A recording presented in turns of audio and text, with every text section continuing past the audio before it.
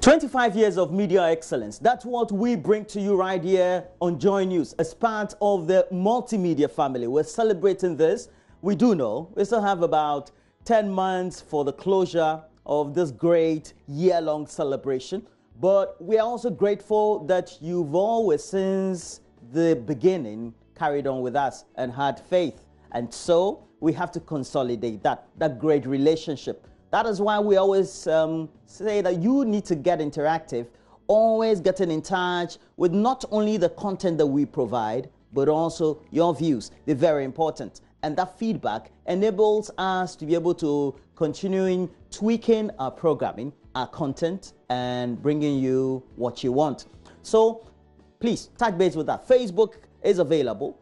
We also do have a Twitter news on TV. Same name, go for our Facebook page. And then watch us live through My Joy Online TV on YouTube. You can, better still, have more live viewing through myjoyonline.com, because aside just the virtual or the live viewing you can also browse that great portal which aggregates a lot of the news that we tend to publish for you. But today we'll have some great interaction, and on Thursday we have some interaction with some of our notable guests, very regular policy makers, legislators, not only the politicians, economists, etc. And today we have in the studio a former member of parliament for Bantama, Henry Kwabena Kokofu, and the member of parliament for South Dine and a legal practitioner, Roxanne Nelson Dafambakbo.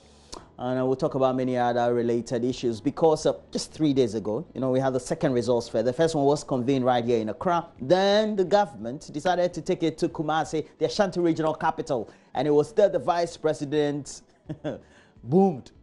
And we had it resonating across the political landscape. And just yesterday, the NDC also came out with their own fact, boomed as well, but this time focusing on the energy sector. So we have many related things amid all the topical ones to talk about. As you get interactive, also know that we're just a day away for you to experience love, because tomorrow is Valentine's Day, and what a way for all of us here as part of the multimedia family to enable you experience great love on the 14th of February, Valentine's Day. And the love experience is still on.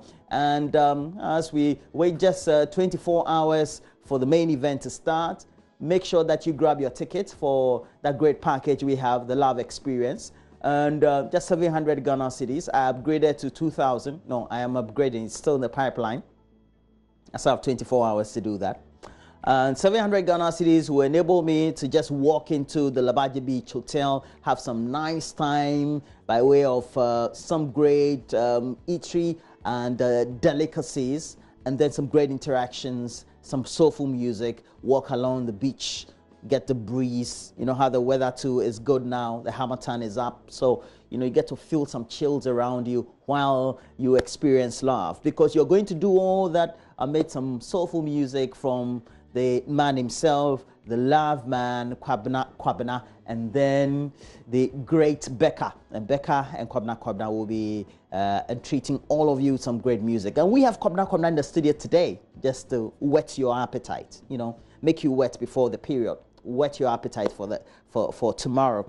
But look, we'll wrap up with some great related issues on entertainment. But please make sure you stay with us. Benedict Ows will be here with the latest sports headlines. We'll also tell you what you need to know by way of the latest news update, and then do a review of the newspapers. But we have to do motivation now. Kojo Yankson is your morning man. He has the latest message of motivation. After that, we'll bring you the news.